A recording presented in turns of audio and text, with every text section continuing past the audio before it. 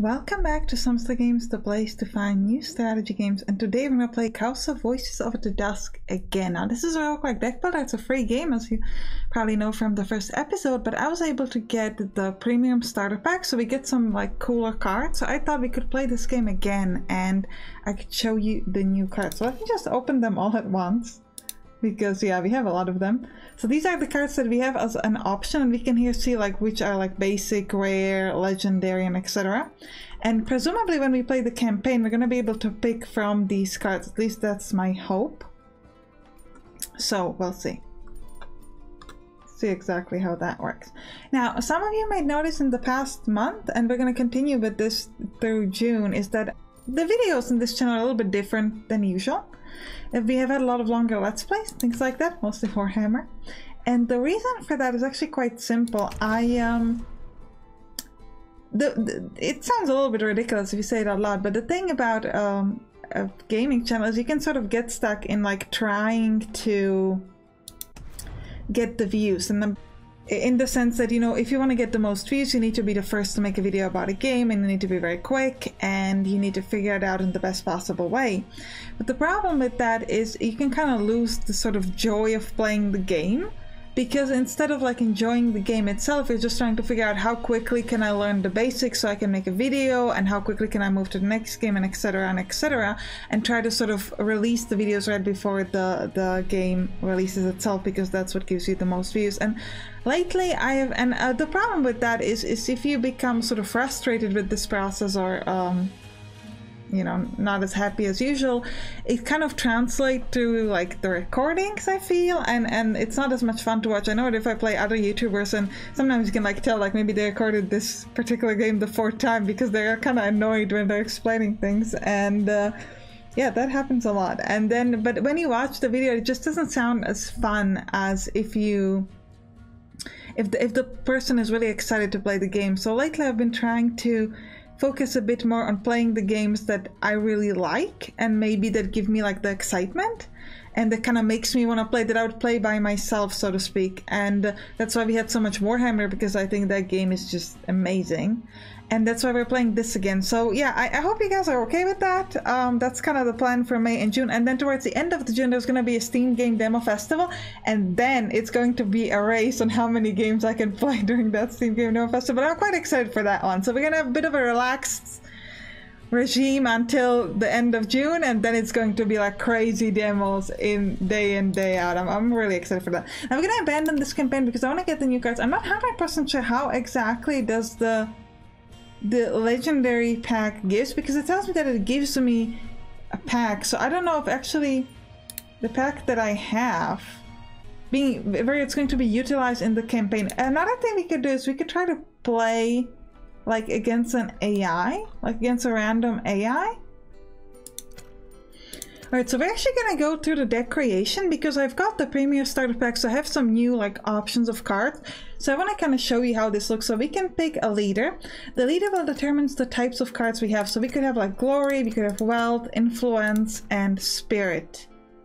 I do like the spirit. I don't actually know what cards are these, but I'm gonna try to go with spirit also because he looks awesome. So let's do that. Let's go next. And here we can check the cards that are compatible with the leader that I have selected. I have to pick 30 cards, so we just hope that I have enough options. And we can here, we're going to be able to see the cards of which type I have. I'm going to actually pick the cards myself, and then I'm going to show you the cards once they're actually in combat, so that you don't have to kind of wait out here with me. Alright, so I've picked the card. And we can pick the background for this. This is actually cool. And the card back, this is going to give charms to our game. Okay. And we can acquire new charms in the market. I don't think we actually have any charms, but we're going to try. Well, actually we do have the premium amulet, so we're going to name this like Sampstra's Magic. Why not? The basic amulet or the premium amulet? It doesn't actually tell me what it does, so I guess I'll just pick the premium. And we'll pick the Cliffs of Terror as our background, because why not? Oh, we should pick the shorts. It kind of fits better with the magic, so let's go. And this is our beautiful deck of cards. Now, alright, so we're gonna be playing against Uko, Merchant of Yin. Interesting. Let's see if we can win. Now we go second. That's good. That means we are allowed to play cards of level 12. So I'm gonna get rid of these and just try to keep the Hunter Villager and see what else we got. Deal 2 damage to all enemies and allies is not half bad. It does hit your hero as well, but it's pretty cool. Now they got Rush, which means they can immediately attack. And the Gather allows them to take back cards that they have used up, because if you end up in 0, you're gonna take some damage. Now I'm going to sacrifice the Drukulan Medium. And I'm gonna start with deal 2 damage to all allies and enemies. Yeah, let's first use this amulet so that we can increase our cost to 2. Then I'm gonna place deal 2 damage to all allies and enemies. I'm gonna play my support of healing rites, which will allow to heal me every turn. To my characters, I mean. And then I'll place a Hunter Villager. Oh, I can't place anything anymore. Okay. I would like to place an Officiant of the Sacrifice. They take damage at the end of each leader's turn, but they also get healing. So it means that they lose nothing. So let's do that, because the apparition would die, so the healing on it is kind of pointless. So this is great because I can keep them where normally they would die. I can actually keep them alive for for each turn. Because they'll get a drop to 2 and then increase to 3 with this healing, this support. Should be great.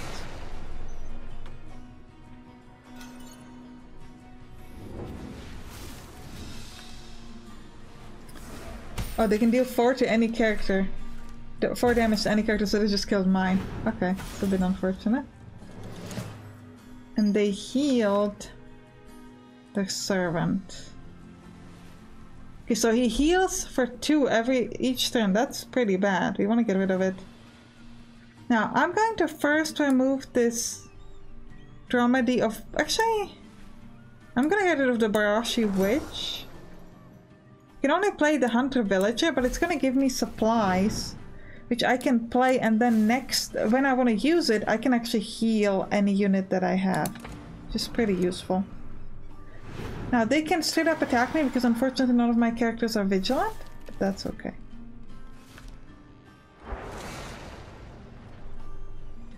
This one is rash, so he can just straight up attack if he wanted to.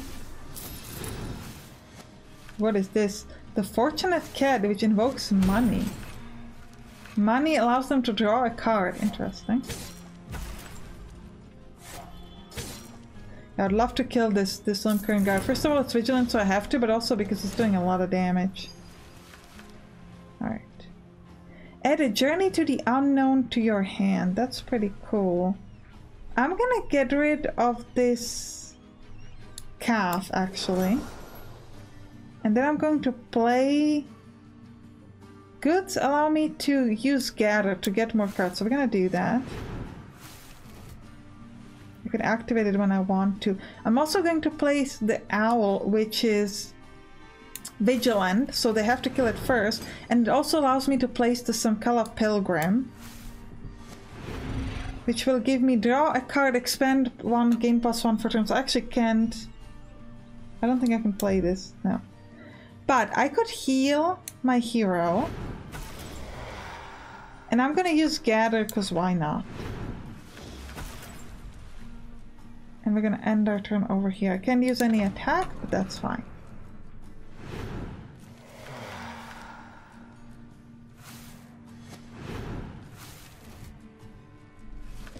They get themselves some options for gathering. If they had some options to expand enemy cards, that might be useful, but right now there's just not much we can do about that. Okay, thankfully they're killing the characters and not the hero, which is pretty good for me. I could kill their servant, which would be great because then they can't heal. But we do have to... No, actually we have to attack this first. And it would kill my... Destroy an enemy character with health 3 or less. Okay, let's first draw cards so that we can gain some new stuff. We'll get rid of the Sneaky Wolf,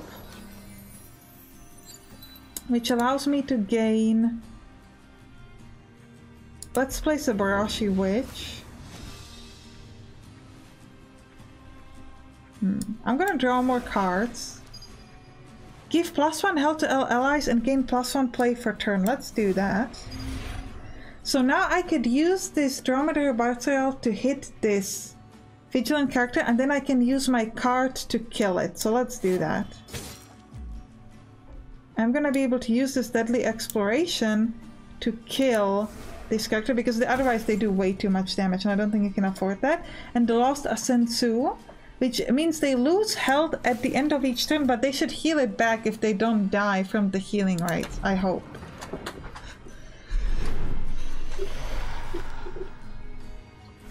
Oh, they have another character that's vigilant. Oh, I hate those. They're doing a lot of damage. It's not great.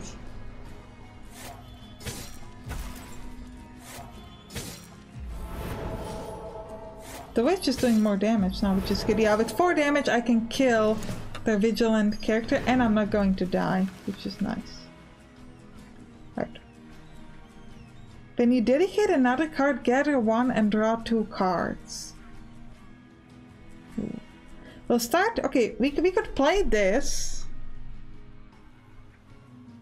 and dedicate the Wild Tapperant and then place the Tercalian Healer. I think we'll try that. Now we're going to sacrifice the Wild Tapperant and we draw 2 more cards. I think what I'd like to do is grab this Tercalian Healer so that I can heal myself. Now I'm going to play the Barashi Witch to kill, again, the vigilant character that they have. And then I can do 2 more damage to kill... You could kill this. I think we gotta kill the healer. I will lose my character as well, but I don't like the fact that they keep on healing. And I think we'll end our turn here. They kill my Barashi Witch, it's gonna be a bit unfortunate. What is this? Expand 2. They're losing their cards, so they should take damage from the card soon. But they keep having characters with a lot of HP. What's protection? The next time this character would receive damage, prevented. Okay. The first time we hit him, it's pointless, essentially. I can invoke Apparition. 3, 5... Sure, we'll sacrifice this Essential Tapperant. We'll invoke an Apparition. I'm gonna use a Settler. Wait, if I use a Settler, I can use it to kill this thing. It will kill the Settler back, but it will stop the protection from this character. And then I can still do 2 damage with my Tercalian Healer. We'll do 2 damage to the cat. And I can grab 4 apparitions. That's pointless because I can only have 4 characters. Add Mystical Overload. Okay, so that's good. So I could destroy any card and take 3 damage. I could destroy this Parcelized Brute. I think I'm gonna do that. I'm gonna do, because that's 3 damage to me, but he would have done more damage than that.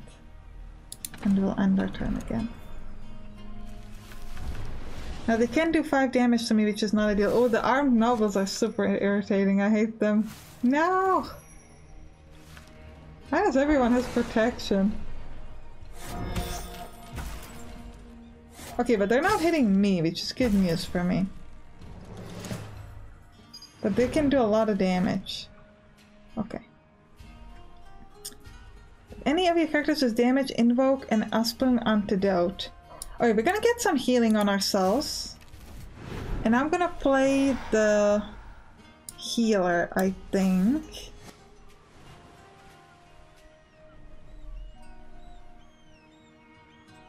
I think we're gonna have to kill this character.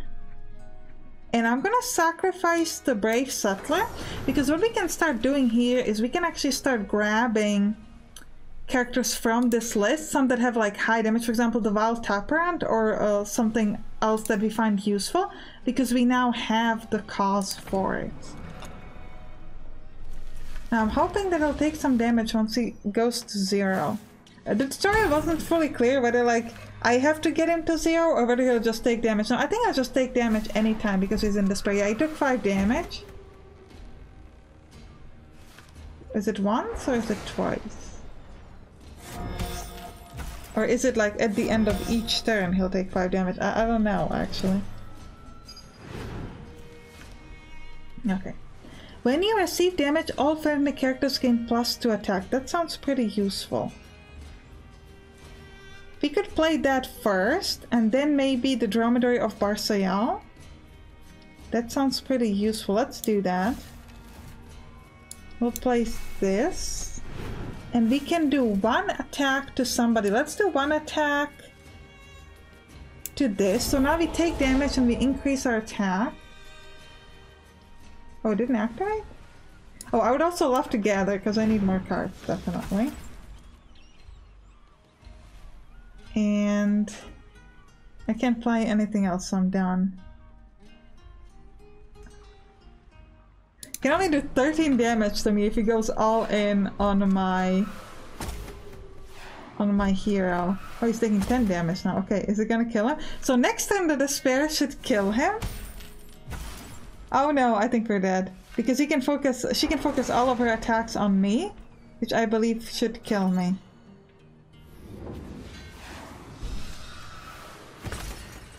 Or not, because I don't know what happened here, I'll be honest with you, I don't know why she died. I think maybe she used like a card to expand or something, and that's what, because she didn't have the cards, that's what killed her. Not really sure, regardless, we won, which is super cool, and that's all that matters. This game is a bit difficult in single player, I would say. But I mean, I guess the focus is playing against other people. Regardless, I hope you enjoyed this episode. If you did, write down in the comments, and you can click on the right to watch some other roguelike deck builders to return this channel. I'll see you there.